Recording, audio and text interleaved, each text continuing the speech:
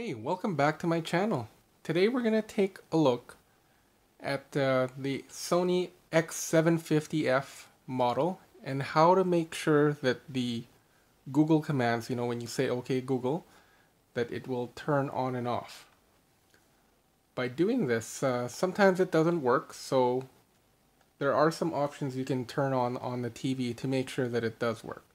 So I'm going to go over that right now. It's going to be a quick video for anyone.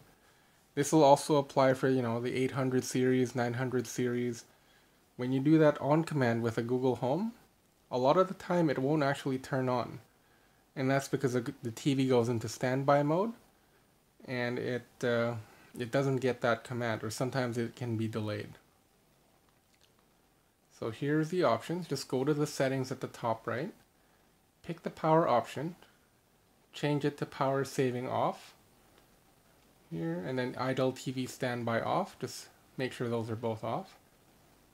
And the next one here, this is what I found actually made a big difference. So if you go to network, go to remote start, make sure that's on too. If you read the option there, it says allow a mobile device to power on the TV from standby mode. This may increase standby power consumption.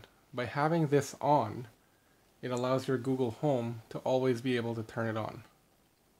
Before, when that was off, the Google command would still turn on the TV, but it would take sometimes like between 1 and 5 minutes to turn it on. By having that on, it turns on and off constantly, like instantly. So again, this will be applicable to, the 800 series, the 900 series, and this one's a 750F. So I've tried it on all TVs. I have an 800 downstairs, and it seems to work on that one too. So if you found this useful, just click like and subscribe for more tech videos. Thanks for watching.